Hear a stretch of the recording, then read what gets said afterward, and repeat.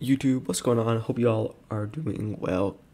Now that we're approaching the 2022 F1 season, I thought it'd be only appropriate to make a tier list. My predictions for this upcoming season. What do I think, or who do I think is going to win, and how they're going to place? And the tier list goes the world champion, of course, here at the top, and then the second place, and then you got 3, 4, 5, 6, 7, 8, 9, 10, 11, 12, 13, 14, 15, 16, 17, 18. I believe that's right. So we're gonna be placing all these guys, and we only have two new drivers. I guess you could call it. I believe Guan Yu Zhou and Alexander Albon. So it's going to be interesting season. I think you're definitely going to have a lot of fight for the title with George Russell's in the Mercedes, and I think I'm gonna start it off here and make a absolutely wild prediction that George Russell's gonna win the world championship. I think it's gonna be close, but I want to see my man George get up there. I don't know if it's gonna be totally correct. In fact, I probably am gonna be wrong. But if this is his year, this is his year. Second place. That although the title says nobody remembers, just because you don't remember who came in second place, Checo is gonna be doing really well. And then I think you have 3, 4 right there. So you have Mercedes, sorry, and Red Bull putting up a good fight there, and I think that's where they're gonna go. To finish off the tough competitors, so this will be 5, 6. Here I'm gonna put two younger drivers.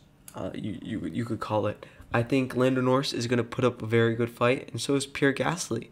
I think they're both going to be mid runners and be doing very great things this year. And I think that's going to be a competitive mix for F1. We're going to be seeing a lot of competition between these two drivers, and then also the next pair, which I want to say is Danny Ricciardo and Charles Leclerc. Carlos Sainz is going to be right next to his teammate. I think they're going to be very close indeed, but I really just don't see them coming anywhere close to these guys' potential. So I think Daniel Ricciardo and Charles Leclerc will be competing very closely with these guys right here. I think the whole midfield, from about right here to the bottom of the midfield, is going to be tough competitors, and we're going to see some pretty good racing out of those guys. So I think it's gonna be a good season. To put the cap on that, I think I'm gonna finish that off right here. I think that's solid. It's gonna be solid, and I like that. I like that. Yeah. So actually, let's do this. I'm gonna go like that, because I actually think the two Ferraris will be very closely indeed with these guys, and they're gonna be above the midfield, right? So you're gonna have these guys. I would say, was it 7, 8, 9, essentially. I think either that, but I think they're gonna still be very close in the pack and very competitive indeed. Bottom of the midfield, I think Yuki Tsunoda is going to be bottom of the midfield, and I think essentially the Valtteri Bottas is going to be around there. Around there, you have the rookies. This is just people who, and then you drove in F1. People who were forgotten, and I'm sorry to do it to you, but Nikita Mazepin, I don't know if this year is going to be your year either in F1. Yeah, I could be proved very wrong. I could be proved very wrong, but that's my thought. I think Valtteri Bottas is going to just be a little bit ahead of his teammate just because of his experience. And we've seen that Alfa Romeo is not a car to be taken lightly. They've done some solid things in the past, and I think that should only continue with the drivers of this year. But to place these last three drivers, I think Mick is going to be just a little bit ahead.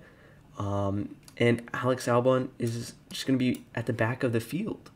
I really do. I think Alex is not going to come close to the potential that George Russell had in that Williams. No fault of his own there.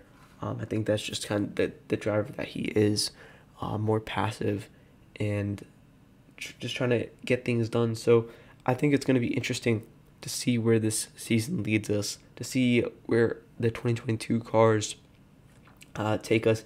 But that's essentially my predictions. I think it's going to be a tight race. Well, it is every year, but I think with Mercedes not at the top, I think it's going to be very, very close. So I'm interested to see with all these races. You have Miami coming very soon. I believe that track is getting finished. You have Albert Park being changed. So these new tracks are going to really influence everything. So I think that's pretty interesting.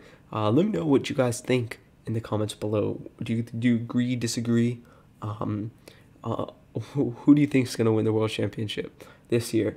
Wild prediction from me. I think George Russell might have the opportunity to do that if Red Bull doesn't make it too difficult for him. So yeah, let me know what you guys think. But if you guys enjoyed, leave a like on the video. Consider subscribing, y'all. It's free. And until next time, peace.